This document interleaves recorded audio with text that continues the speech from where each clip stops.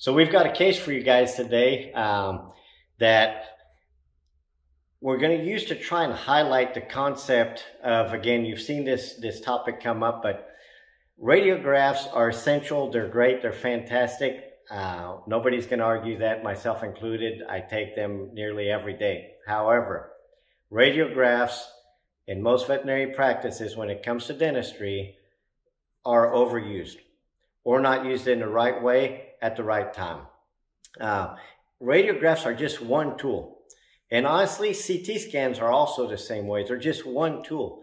What's really, really critical is, if we're doctors, is we have to take in together all of the information, all of the patient's information. How long the problem's been going on? What's the age of the patient? What's the presentation? What are all the oral exam findings? What's the endoscopic findings? What are our imaging findings? And then we have a complete picture. A lot of times people just rely on, and it comes from a lack of knowledge, to just think that radiographs alone or a CT alone is just going to all of a sudden give a magical answer without having a good fundamental understanding of equine hypsodont anatomy. And again, I keep coming back with the pressure at the universities. You guys need to up your game a little bit and teach advanced hypsodont anatomy, and that takes time, and it's impossible to understand the pathology process without understanding the underlying anatomy. So we're going to show you guys a case here that radiographically, this horse did not look that bad.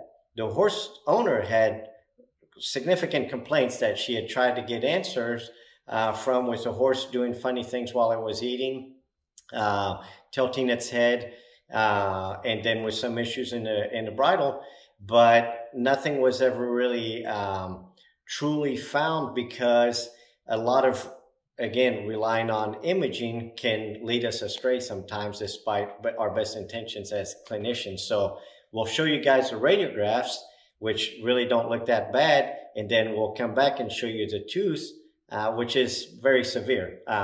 And so just because you have severe dental disease doesn't always mean that you'll have severe radiographic findings.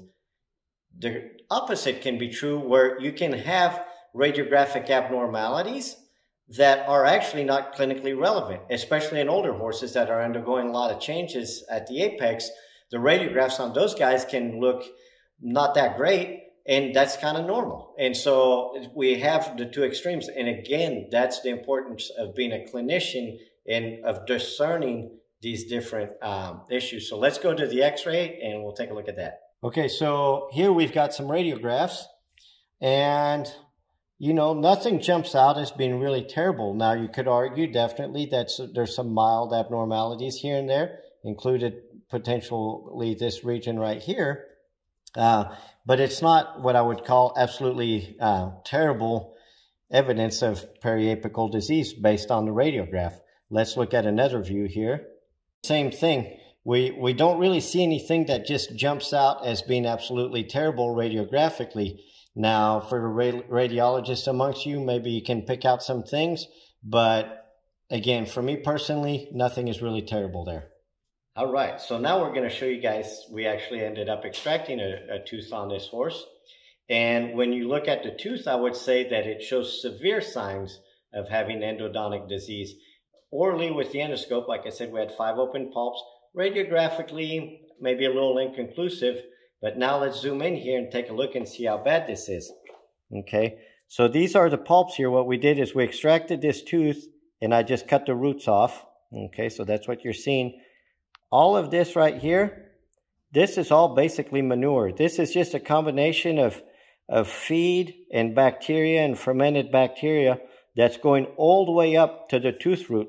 But the tooth roots didn't look really, again, that terrible radiographically, but we definitely have really nasty, very stinky tooth here that that was causing the horse some issues. So it's just one of many, many examples to show, again, how important it is to tie all the pieces together. And that's what makes dentistry fun.